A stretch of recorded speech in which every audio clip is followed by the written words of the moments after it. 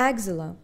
The axilla, also known as the armpit, is a space between the upper part of the arm and the lateral thoracic wall. It is usually filled with fat. Boundaries.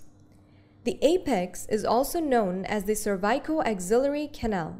It is triangular in shape and is a passage between the neck and the axilla. It is directed medially and upwards. Boundaries of the apex are anteriorly, clavicle; posteriorly, the superior border of the scapula; medially, the outer border of the first rib. Structures passing through are axillary vessels, cords of the brachial plexus, long thoracic nerve, efferent subclavian lymph trunk. Base. It is situated in the lower end of the axilla and is directed downwards. It is formed by the skin and axillary fascia. It presents a concavity bounded anteriorly by the anterior axillary fold and posteriorly by the posterior axillary fold. Anterior axillary fold is formed by the lower border of the pectoralis major muscle. The posterior axillary fold is formed by the latissimus dorsi and teres major tendons. Medially, the base is bound by the chest wall. Anterior wall. Superficial plane consists of the pectoralis major muscle. The deep plane consists of pectoralis minor, subclavius, clavipectoral fascia, and suspensory ligament of the axilla. Posterior wall. Subscapularis, latissimus dorsi, teres major. Medial wall. Upper 4 to 5 ribs along with their intercostal muscles. Upper part of serratus anterior. The lateral wall. It is narrow as the anterior and posterior walls converge on this wall. It is formed by intertubercular sulcus of the humerus, tendon of the long head of biceps brachii, short head of biceps brachii, and coracobrachialis. Contents of the axilla.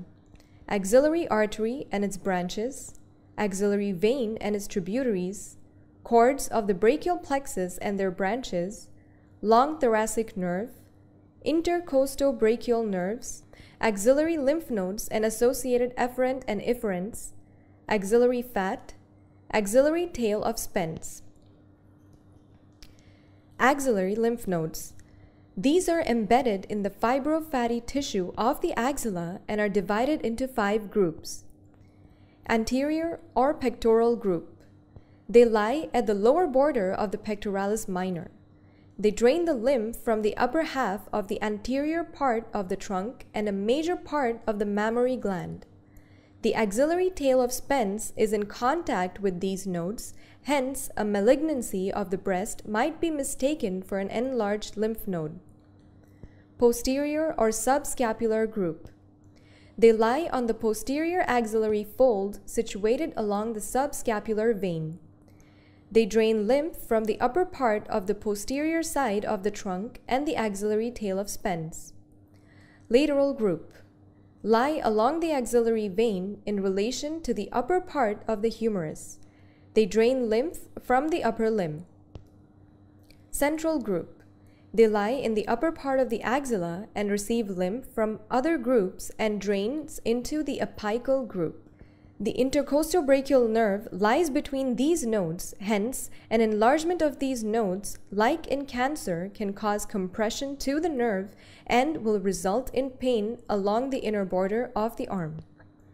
Apical or infraclavicular group. They lie deep to the clavipectoral fascia in the apex of the axilla. They drain lymph from the upper part of the breast and rest of the breast through lymph from the central group. They drain into the subclavian lymph trunk on the right side and thoracic duct on the left side. Clinical correlation. The axillary nodes drain not only the upper limb but also the breast and the trunk up till the umbilicus. So infection or malignancy of these areas will result in involvement of these nodes. Nodal enlargement is especially seen in breast carcinoma.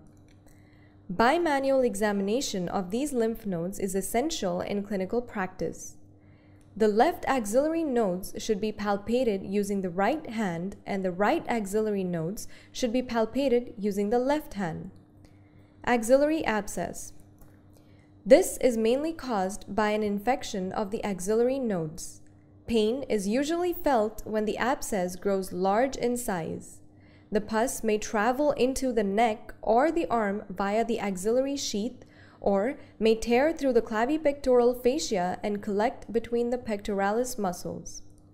As the base of the axilla is the most dependent part, an incision to drain the abscess is usually given at the base midway between the anterior and posterior axillary folds, closer to the medial wall to avoid injury to the vessels. Surgical approach to the axilla. This should be done by an incision on the skin of the floor or base of the axilla. This is usually needed to excise affected lymph nodes in the case of carcinoma breast. These structures are at risk during excision: intercostobrachial nerve, long thoracic nerve, thoracodorsal nerve, thoracodorsal artery.